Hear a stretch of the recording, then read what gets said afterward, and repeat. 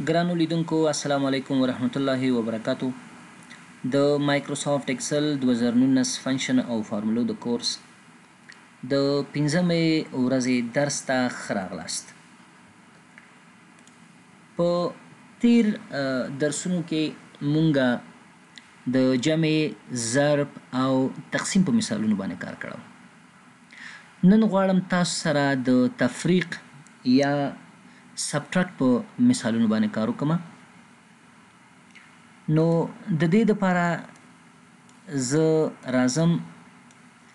په همدې شیټ کې دې خواته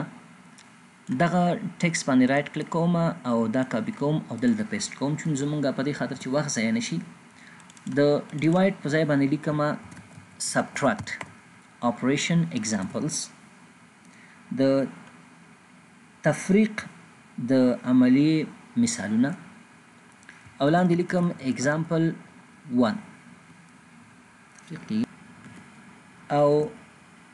دغه اگزامپل 1 باندې کلیک کوم، دا بولډ کوم.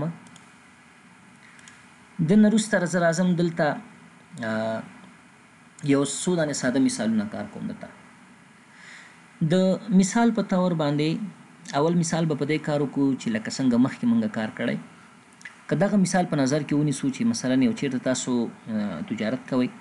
یو مشتری راځي تاسو نه هارډ ډسک اخلي 10 دانې، دغه مجموعي قیمت مثلا 40,000 روپۍ کیږي. تاسو د کس ته 500 روپۍ مثلا پرېږدئ. زیاتره ځایونو کې همداسې که نه، یو تخفیف ورته ورکوئ چې هغه ته ډسکاونټ وایي. نو مجموعي نیټ کاسټ د دې کس نه چې باید مونږ واخلو څومره کیږي. نو اوس په دې مثال باندې تاسو ته کار کوم. دلته راځم لیکم چې آیټم او دغه نه وروسته لیکم پر آیټم کاسټ، پر آیټم کاسټ مې ولیکو، او دغه نه وروسته لیکم کوانټیټي، او دغه نه وروسته لیکم چې ګراس، یا مثلا دغه نه وروسته لیکم ډسکاونټ، یا لیکم چې ټوټل کاسټ، او دغه نه وروسته لیکم ډسکاونټ، او بیا لیکم نیټ کاسټ. دلته د ټوټل کاسټ په ځای باندې ګراس کاسټ هم لیکلی شو، ځکه چې موږ کله چې ډسکاونټ لرو نو دلته لیکو ګراس کاسټ لیکو. صحیح شوه؟ یعنې قیمت خام. دا ټول داسې سلیکټ کوم، بولډ کوم یې داسې، او مینځ ته یې راوړم داسې. لیکم چې مثلا ما زه هارډ ډسک خرڅوم، مونیټور خرڅوم، سی پی یو خرڅوم. د هارډ ډسک قیمت 2000 افغانۍ دی، د مونیټور 3000 افغانۍ دی، د کیبورډ 1,500 روپۍ دی. یو کس راغی ما ته ویل چې وروره زه درنه همدغه جنسونه مثلا هارډ ډسک، مونیټور، کیبورډ چې تاسو خرڅوئ دا درنه اخلم، خو په هر یو کې باید ماته مثلا 20 دانې د هارډ ډسکو نه اخلم، 15 دانې د مونیټور اخلم، تقریبا یو 50 دانې کیبورډ درنه اخلم، خو په هر یو کې به ماته 2000 روپۍ از ډسکاونټ پرېږدي. صحیح ده؟ نو تاسو ورسره تفاهم وشو. نو اوس که چیرې غواړئ تاسو داسې یو سیستم ته یو منظم سیستم جوړ کړئ، نو راځو په دې باندې کار کوو. ګراس کاسټ قیمت خام، قیمت خام کې څه کوم لیکم مساوي، لکه د پخوا په شانتې. پر آیټم کاسټ اخلم، دا ضرب، دغه نه وروسته ضرب بټن باندې کلیک کوم، او په کوانټیټي کې کوانټیټي باندې کلیک کوم، یعنې دا اخلم پر آیټم کاسټ په کوانټیټي کې ضرب کوم. دغه نه وروسته انټر باندې کلیک کوم، چې دا مونږ مخکې ویلو د ګراس کاسټ یعنې قیمت خام دلته مونږ ته معلوموي. او دغه نه وروسته دا سلیکټ کوم، کنټرول ډي باندې کلیک کوم. تاسو وګورئ دانه په 2000 روپۍ 20 دانې 40,000 روپۍ شو، دانه په 3000 روپۍ مونیټور 15 دانې 15,000 روپۍ. اوس فرض مثال په دې کې ما ورته ویل چې وروره په دې کې 2000 روپۍ ته پرېږدم، ښه، او په دې کې تقریبا 3000 روپۍ ته پرېږدم، او په دې کې تقریبا 1500 روپۍ ته پرېږدم. اوس که چیرې تاسو غواړئ چې نیټ کاسټ معلوم کړئ، نو طبعا د ګراس کاسټ نه به تاسو واخلئ، ډسکاونټ به منفي کوئ، او نیټ کاسټ به موږ ته معلوم شي. نو دې دپاره زه راځم لیکم مساوي په ګراس کاست باندې کلیک کوم او د کیبورډ نه د منفي علامه باندې کلیک کوم یا بټن باندې کلیک کوم دغه نه وروسته په ډسکاونټ باندې کلیک کوم یعنی د ګراس کاست نه واخله منفي کا ډسکاونټ چې څومره کېږي هغه ماته دلته وښیه انټر باندې چې کلیک وکړم ګوره ماته وایي د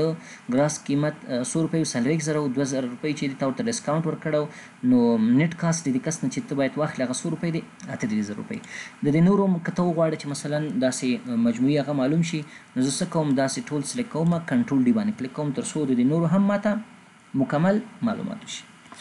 دا یو مثال بل مثال د سیلري په باره کې کار کوم لیکم اگزامپل 2 اگزامپل 2 دا هم داسې سلیکټ کوم بولډ کوم او لاندې زه راځم لیکم چې امپلای نیم او دغه نه وروسته لیکم پوسټ دغه نه وروسته لیکم منثلی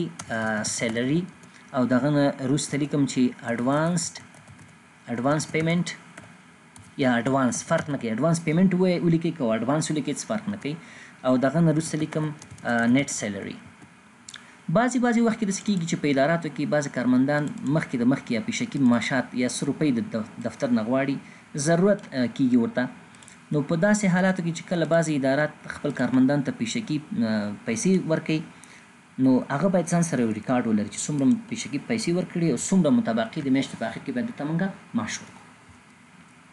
نو دا مثال د دې په باره کې دی دې لپاره زه راځم لیکم ما سره دا کسان دي علي احمد جاوید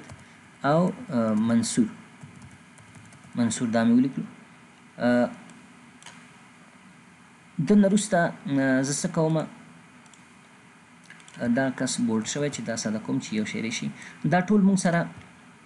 مثلا ډاکټران دي صحیح شوه ډاکټر د ده د میاشتې معاش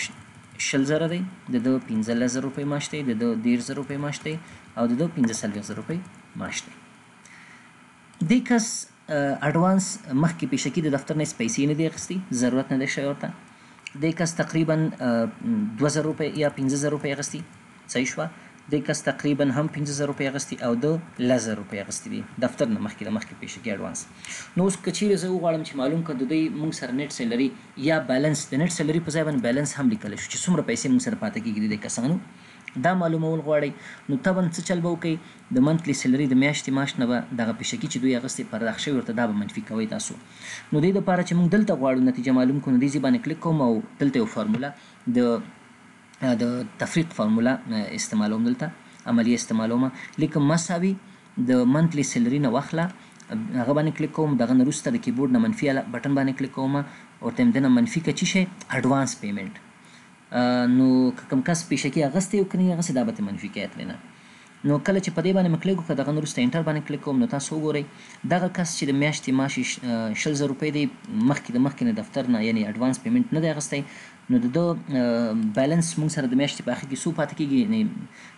نیټ سیلري چې دغه 100,000 روپۍ پاتې کېږي نو که د دې نورو هم زه وغواړم چې معلوم کړم نو بیا هم څه کوم په دې اول خانه کې چې ما فرمول تطبیق کړی دا دې باندې کلیک کوم او سلیکټ کوم تر لاندې پورې چې کله یم په دې باندې کلیک وکړو نو ما ته مجموعي هغه بیلنس سیلري چې د هر یو کارمند دغه ښیي د ده 45,000 روپۍ موږ سره منتلي سیلري ده 10,000 مخکې اخیستي 15,000 روپۍ پاتې کېږي د ده 10,000 ده 15,000 مخکې اخیستي 15,000 موږ سره پاتې کېږي بل مثال په دې باندې تاسو سره یو ساده بل مثال هم کار کوم دلته راځم لیکم چې اگزامپل 3 وبخئ اگزامپل 3 او دا بولډ کوم دغه نه وروسته دې مثال کې په دې باندې کار کوم تاسو سره چې مثلا په یو اداره کې بعضې کارمندان چې دی غیر حاضري کوي نه راځي نو که چیرې تاسو غواړئ د کارمندانو د حاضري او غیر حاضري لپاره یو ساده غونډې یو بیخي ساده غونډې یو سمپل سیستم جوړ کړئ چې تاسو سره کم مثلا په هر میاشت کې کارمندان فلانی کس څو ورځې حاضر دی څو ورځې غیر حاضر دی بل کس څو ورځې د دې ډپارټمنټ کس څو ورځې حاضر دی څو ورځې غیر حاضر دی نو که چیرې تاسو وغواړئ چې دا معلوم کړئ د دې لپاره څه کوم دلته راځم لیکم چې امپلای نیم صحیح شوه او دغه پوسټ شو پکې او دغه مربوطه ډپارټمنټ چې کوم یو دی ډپارټمنټ شو او دغه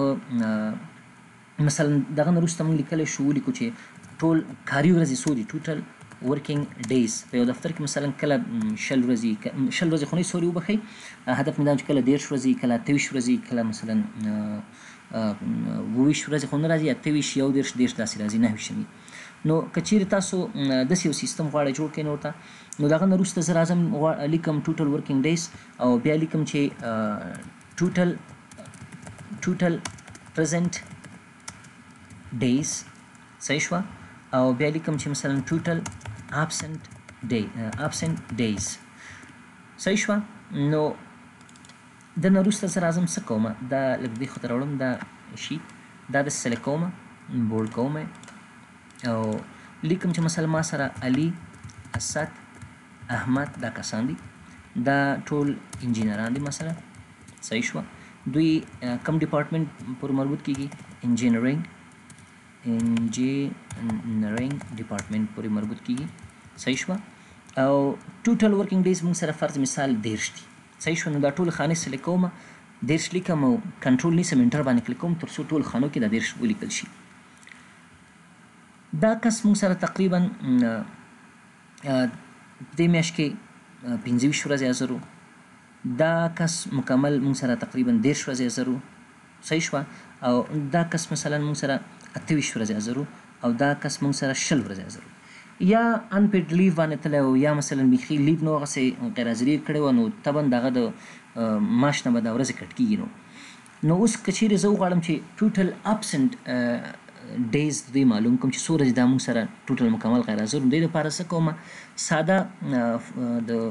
د تقسیم عملیه استعمالوم دلته یا فرمول استعمالوم لیکم مساوي د ټوټل ورکینګ ډیز نه واخله